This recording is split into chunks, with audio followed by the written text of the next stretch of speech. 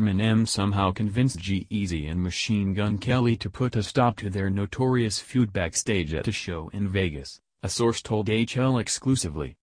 Machine Gun Kelly's public feuds with G-Eazy, 29, and Eminem, 46, both came to an end during a performance at Chaos nightclub in Las Vegas on April 6, and it was the real Slim Shady who brought peace between all three of them. A source close to the situation told Hollywood Life exclusively that MGK and Young Gerald are thankful their beef has been squashed. G-Eazy and Machine Gun Kelly officially have called a truce and it all went down in Las Vegas before they performed last night, our insider told us. Eminem, who is a friend of both Kelly and G-Eazy, got involved and told them their beef should be squashed and was the mastermind behind the makeup. Apparently, MGK and G-Eazy made amends backstage before G-Eazy welcomed Kelly on stage to perform with him. The two then shared a brief conversation backstage at Chaos at the Palms Resort and Casino, our source continued.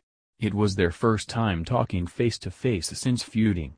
G-Eazy then asked MGK to join him on stage to let the world know they made up as they performed Loco.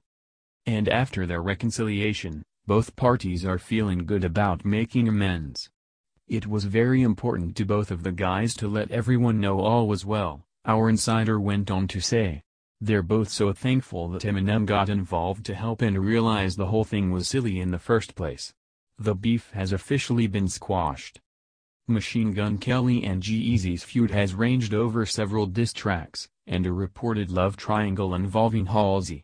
Meanwhile, after calling Eminem's daughter Haley Scott hot as F when she was 16 years old, Eminem called out MGK in a diss track Not Alike and Kelly responded with his own diss track, Rap Devil.